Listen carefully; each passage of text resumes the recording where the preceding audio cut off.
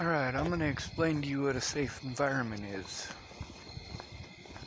For what happened when Natalie disappeared. Hilltop.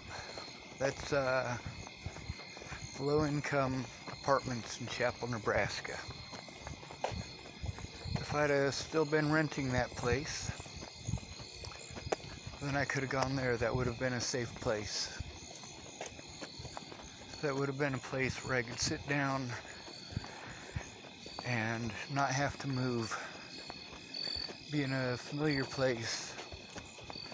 Not have to spend all of my money. Not be assaulted by crazy people in Boulder, Colorado. Not have to listen to screaming all the damn time. Hilltop in Chapel, Nebraska. It was a great place for me while Tamara was my caseworker. Tamara actually did her job. She actually made an effort. Now, that's because Tamara listened, but she didn't just listen. She listened to understand. When she left, I didn't have a caseworker for a few months.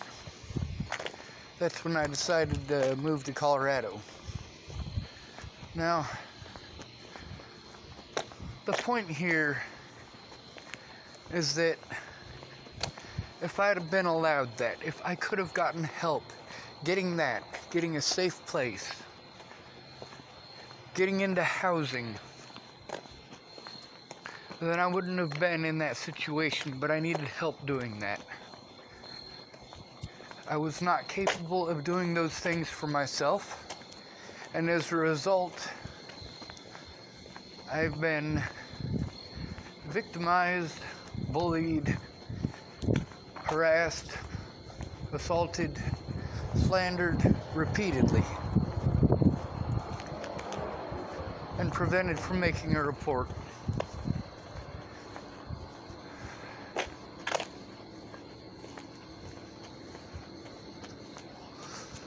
I got several videos on my YouTube where I do sit down with others who realize you can't do it on the internet. And they're like, well, why didn't you go in person? Well, I did go in person. Several times I was threatened with arrest for trying to turn in those officers. As far as the abuse by the Bollingers and all of that goes, I needed to go to civil courts. The problem is that all of my time and resources were eaten up, and I didn't have the technical ability to do most of the things that y'all are telling me to do. Although I still tried. But because you don't see me trying, I must not be making an effort. Isn't that right?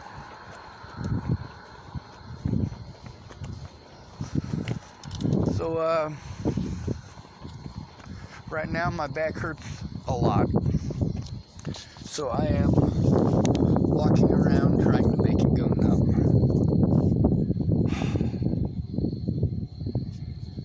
Oh my God.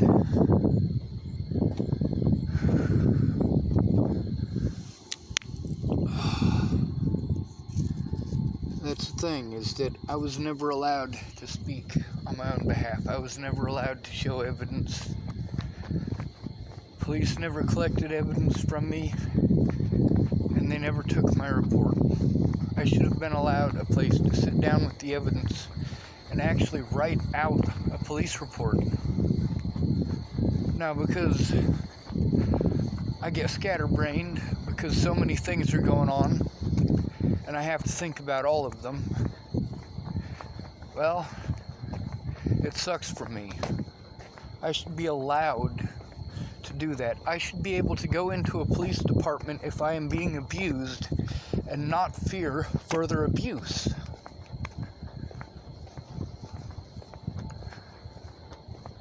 That's the point, is that I didn't stalk Natalie. I was the one being stalked. And everything from me leaving Virginia in 2016 on forward was me trying to get someone to care enough to put a fucking stop to it.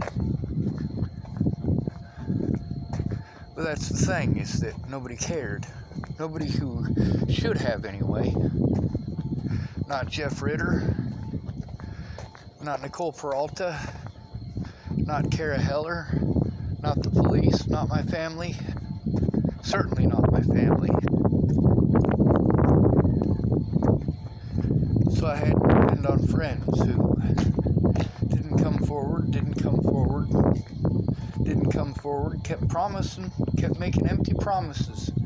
All of these empty promises are eating up my time. They're eating up my resources. They're eating up my food. They're eating up my money. You know, after Natalie disappeared, all of my money went to the courts. Traveling to the courts and traveling to somewhere safe. I didn't have any other funds. I didn't have another income, and you know what? $700 doesn't go far. Luckily, there were other people who contributed funds. Had it not been for their funds, I would not have been able to eat. I would not have been able to go see my therapist. I wouldn't have been able to do any of the things that I had to do other than go back and forth to court. I wouldn't have been able to put tires on my car. I wouldn't have been able to keep my vehicle insured.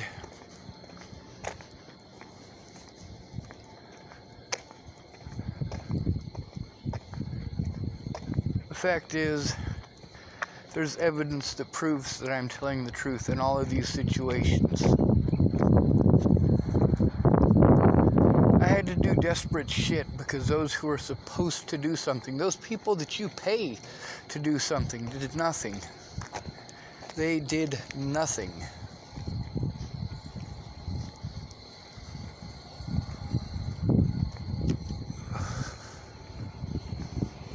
Before I can get the resources that I need those resources. Isn't that messed up? I needed housing. Alright. I was put in an unsafe situation and not allowed to make a report, and I need to be allowed to do that. That's why that stuff keeps running around in my head. But it's a lot of situations now. A lot of people who did really fucked up things and then played victim, like David and Betsy Prowell. A lot of people who made empty promises. And when they didn't keep their promises, I'm somehow the bad guy for saying something about it. I'm not.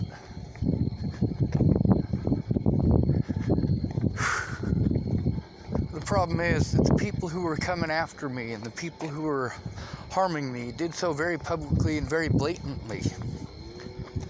And those who are trying to help me were like, don't say my name, don't tell anybody I exist, don't this and don't that. That was my first sign that most of these people were hiding things.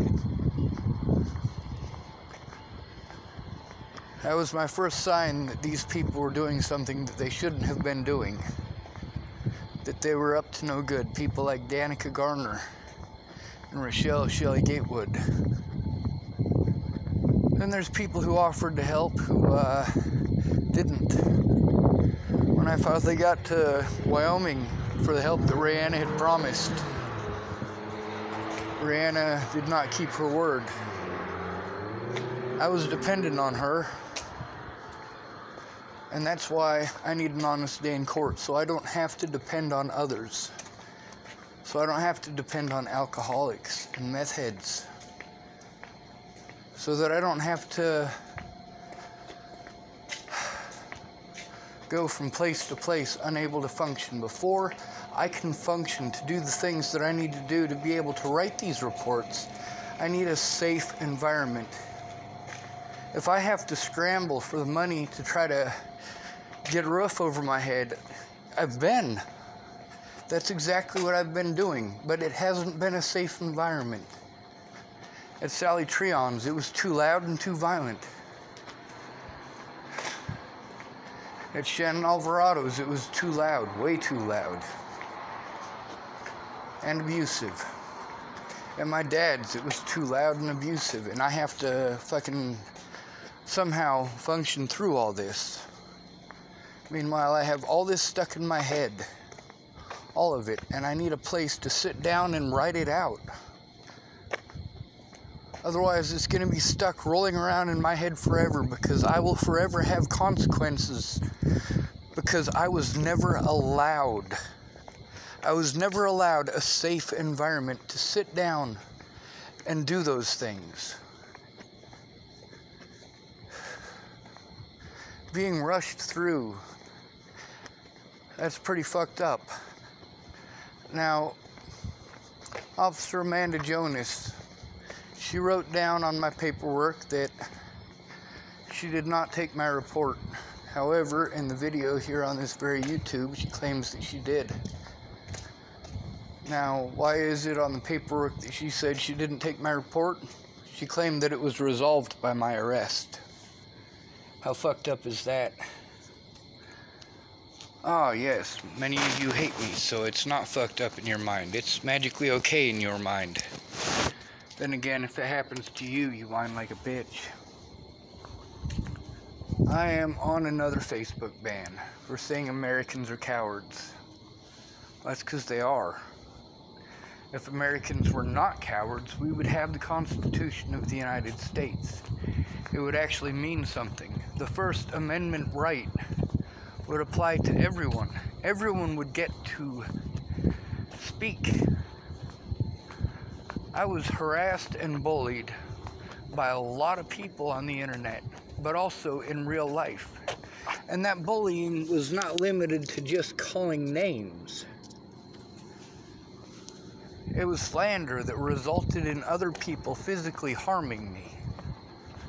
From the police, to the public, to even some of the people that I called friends.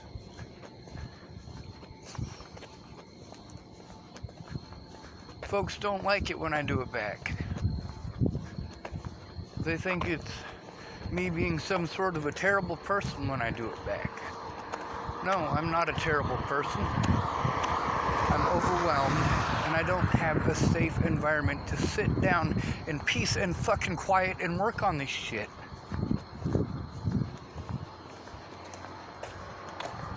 I wouldn't have needed to ask Aunt B for help if I still had that place in Chapel, Nebraska. I wouldn't have needed to ask her for help with having a mailbox. I wouldn't have had to depend on her because she was not dependable, obviously. I wouldn't have had to depend on Miss Peaches.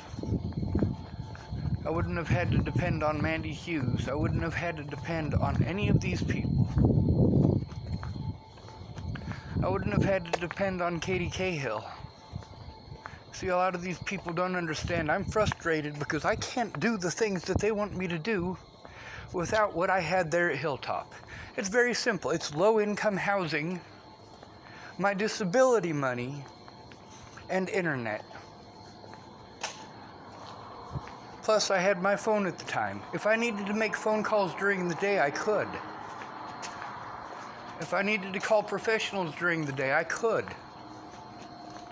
The problem is that I was completely shut down, and I'm begging for death at this point. In Chapel, Nebraska, while I was there at that low-income place, I'm begging for death. I'm begging because I couldn't get anybody to listen. And you know what? After Natalie died, well, lots of people were paying attention. But that slander, well, that slander went unchecked. Alicia Bollinger hid behind her family, while her family came at me and threatened me and harassed me. Her friends as well. The police took part. The police themselves would not investigate any of the things that these people were doing. Like, seriously, I just needed them to leave me the fuck alone. When I left Virginia, that was their cue to leave me the fuck alone. When I left Virginia, that wasn't giving them permission to send their friends after me by slandering my fucking name. And I was never allowed to defend myself. I wasn't allowed to defend myself in court. I wasn't allowed to defend myself to Natalie or to Maddie. I wasn't allowed to defend myself to the police. This is all before Natalie died, mind you. I moved out of that low-income place in Chapel, Nebraska in November. That's because I couldn't afford to, that was November of 2017. Because I couldn't afford to stay at Ken and Leah's and pay the rent there that kept getting higher and higher. And still maintain the place in Chapel, Nebraska. Plus, I was never at the place in Chapel, Nebraska. After Natalie died, that's literally what I needed. I needed a safe place to go, where I didn't have to depend on people with a history of victimizing me, with a history of ganging up on me, or teasing me, or harassing me, or stealing from me, where I didn't have to depend on strangers and walk into blind situations.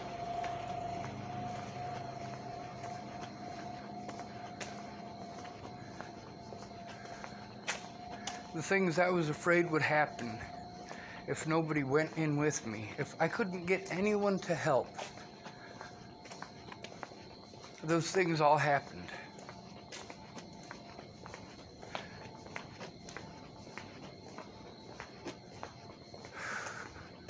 People say, you brought it on yourself, Sean. No, I didn't. I was going to all the places that I needed to go before Natalie died. I was going to therapy over the shit that I was put through. Because Natalie didn't want to tell the truth in Chesapeake, Virginia.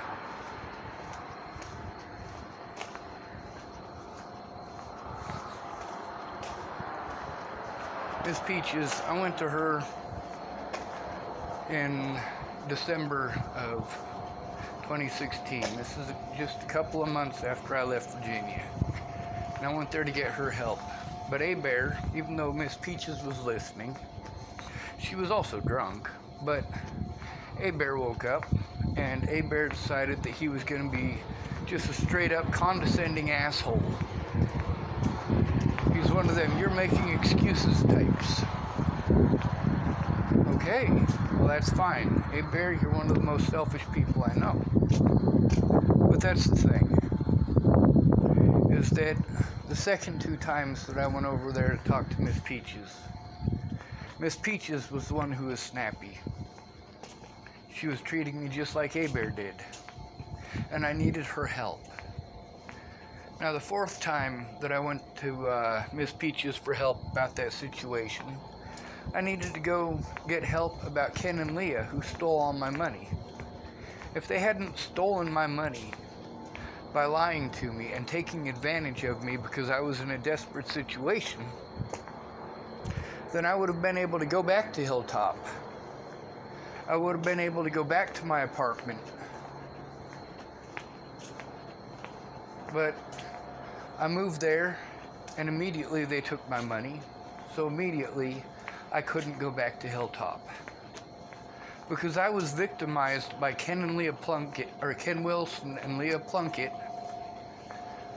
I could not go back to Hilltop. I could not go back to an environment that would have been safe.